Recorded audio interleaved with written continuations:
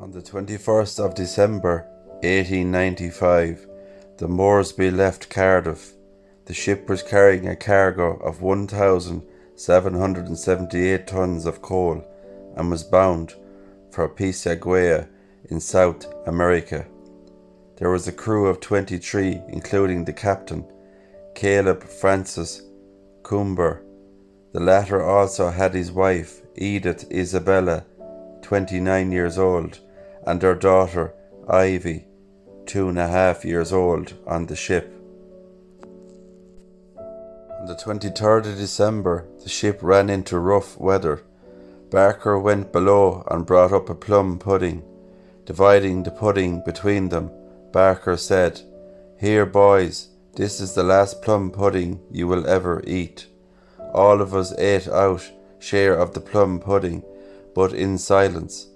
Gregory did not speak, and everyone's mind was far away with the dear ones we left at home. But a few days before, it was indeed a sorrowful feast. At about 1 p.m, the Moresby followed the schooner, the Mary Sinclair, into Dungarvan Bay. The Mary Sinclair was also in difficulty at this point. The keeper, Ballincorty Lighthouse, had seen both ships in distress and saw that they were heading for shore at Clonee Beach. The Mary Sinclair ran aground on the beach, but the Moresby changed course. It steered towards the lighthouse and set anchor at 2:30 p.m, about 3/4 of a mile from the lighthouse. Around 4 p.m, the Ballincorty lifeboat set out for the ship to ascertain if the crew wished to be taken off. None wished to do so. During the night the weather deteriorated and the Moresby sent out distress signals.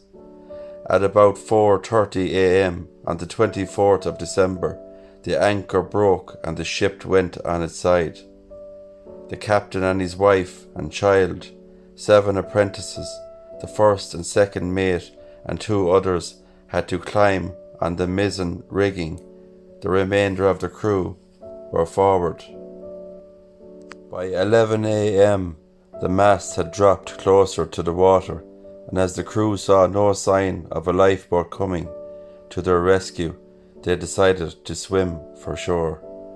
Around midday, the Ballincorty lifeboat, manned by a volunteer crew from Dungarvan, set out to rescue the remaining crew, most of whom were in the sea. One of the survivors, Henry Blunt, described the situation. "I cannot tell you how anxiously we waited for the lifeboat, expecting to see it every minute, but still there was no sign of it. To add to the perillousness of the situation, the ship gave unmistakable evidence of breaking up, and then it was everyone for himself. The little child was placed on the captain's back. The captain jumped into the seething ocean, followed by the mate, who was accompanied by the captain's wife. Alan Baker followed the captain. Blunt, Gregory and Mitch jumped together. However, there was an ebb tide which swept them away from the coast.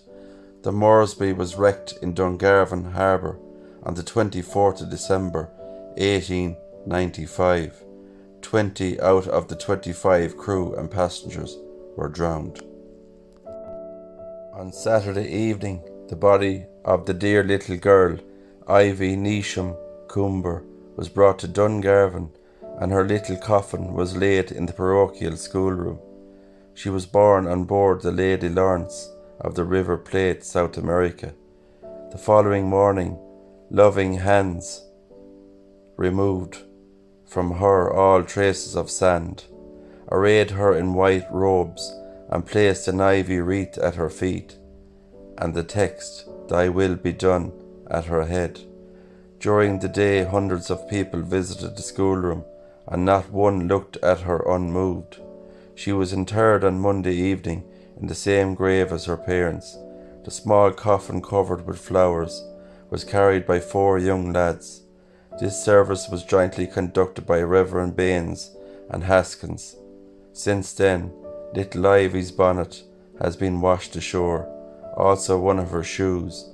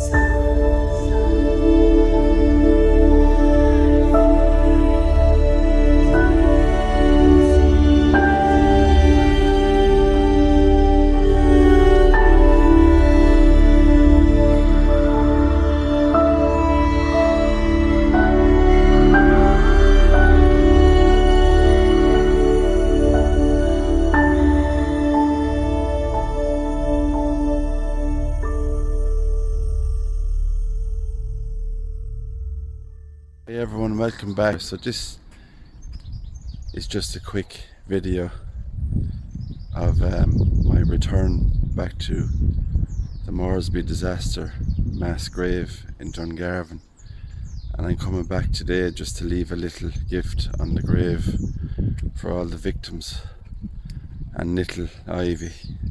Hi guys, so I'm back at the mass grave here in Dungarvan at the Moresby disaster.